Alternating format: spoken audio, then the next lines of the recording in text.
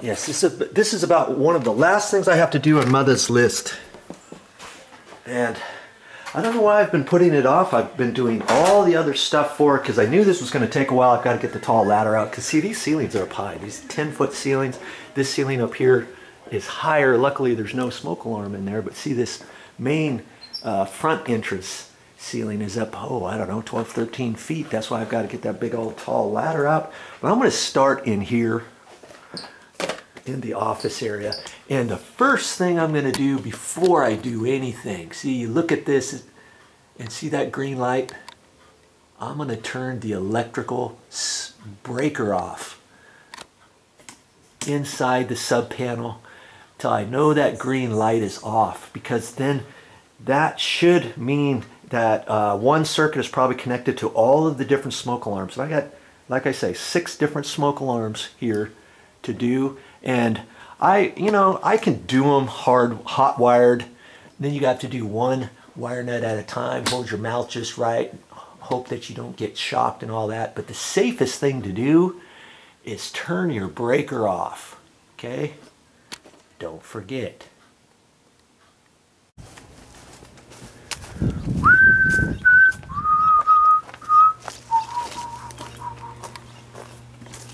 Aha, here's the breaker panel. It's outside, and I haven't opened this for a while, so it might take me just a couple minutes to get this open. I should probably have a screwdriver or something. Yeah, looks like somebody bent this. May have to get a screwdriver after all. I was looking for a rock here.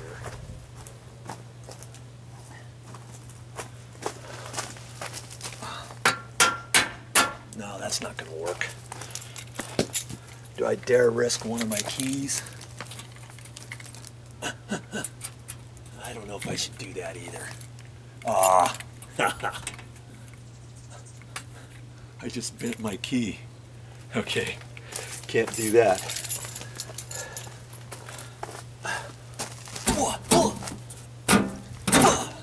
Okay. Now let's see here. See, usually all your breakers are marked if the electrician has done a good job. And see, they're either going to be off of a 15 amp breaker or a 20 amp breaker.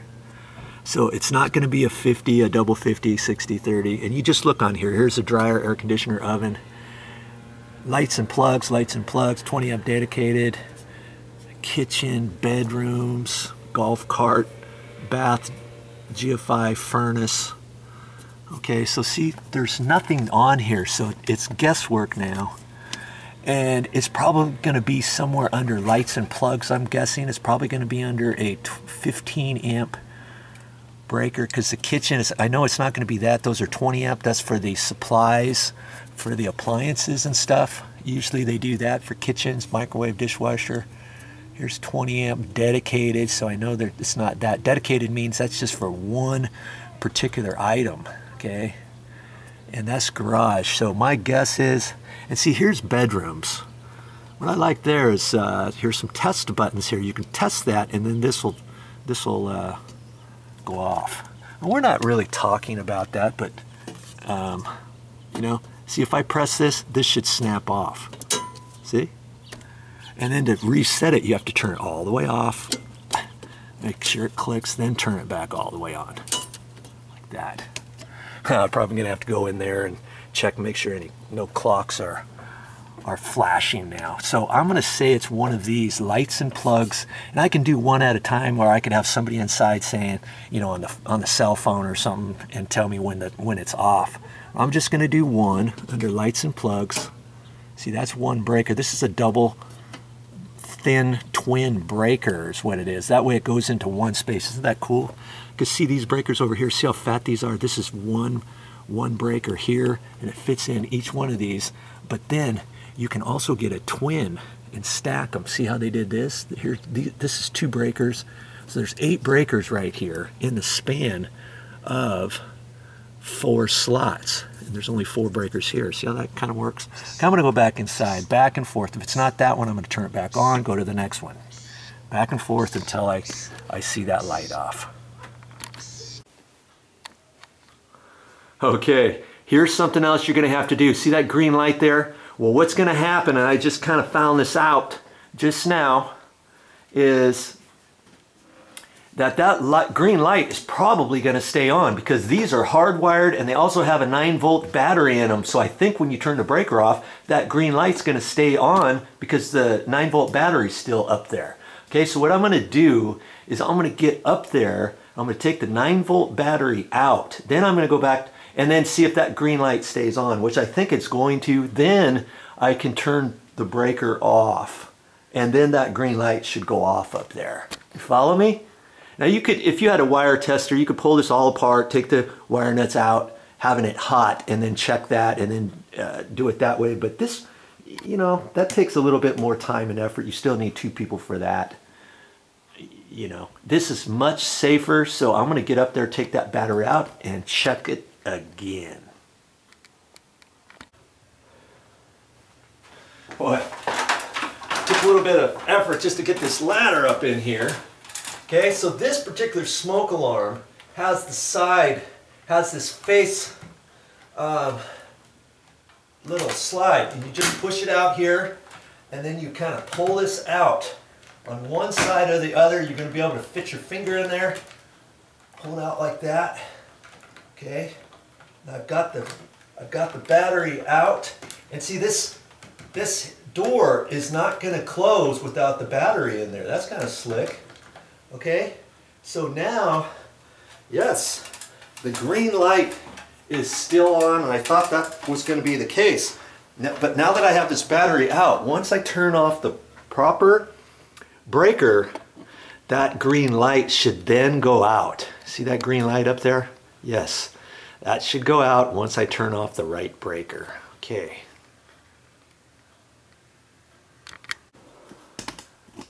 Okay, news flash. That green light will go off with the battery on there. Okay, because I looked at the other breaker, the other smoke alarms. After I turned the breaker off, that light went off. Then I checked this one up here. This one still has the battery in it right now, and the breaker's off, and the light is off. Okay, so you do not have to have that 9-volt battery in there, and most smoke alarms have a 9-volt battery. Here it is right there. But what you're going to have to realize is these might still chirp even without the battery in there, and there might be something else. Did you hear that? It just chirped. There's something else in there right there, and there's some sort of backup on there. Even that light is off, and I know the power's not up there, but I mean, I could take that top cover off, and it's probably still going to do that for a little bit. And there's probably something in there. Now, your smoke alarm might be a little bit different than that, but now I know the power is off of there, and I can remove that and get her going. Okay? I'm kind of doing this on the fly, and I think I only need a Phillips screwdriver for this. Okay, I'm just going to turn this sideways, and the top of it pops off like that. Okay, now this particular one on the back, it's got a plug in here, and I'm just going to unplug that and snap it like that. So far so good. Now I got this off. Okay.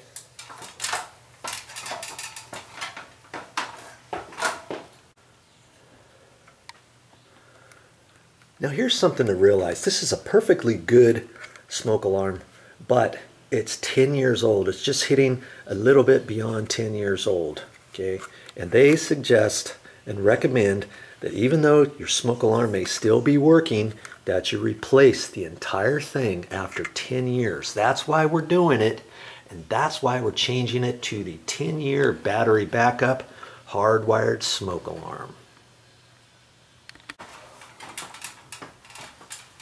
Before I mess with the wires, I'm just going to unscrew the mounting screws for this trim.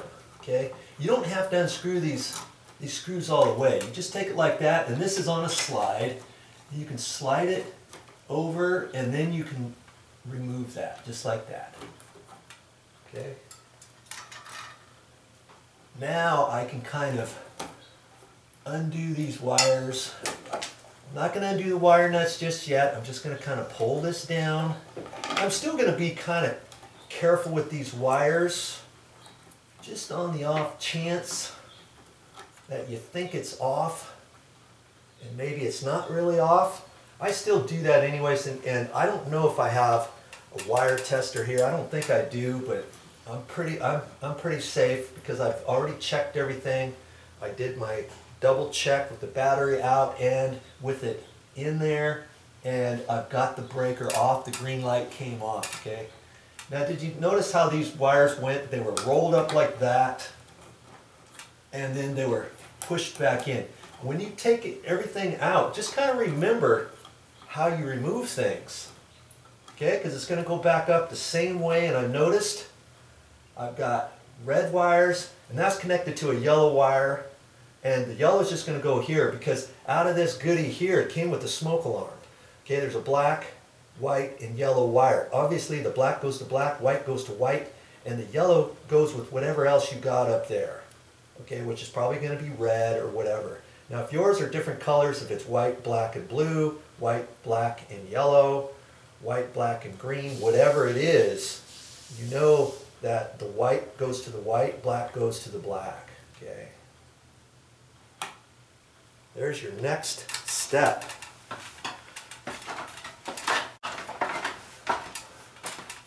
Now at this point, before I do anything else, I'm not even going to take this apart just yet. I'm going to take my new smoke alarm apart out of the box, kind of check it, read the directions a little bit on it before I do anything with this. These screws up here, I might leave those, or if the other ones have a bigger head on them, let's say, I might replace those. But if they're the same size, I can leave these other screws in here. In fact, this one I might want to loosen a little bit more.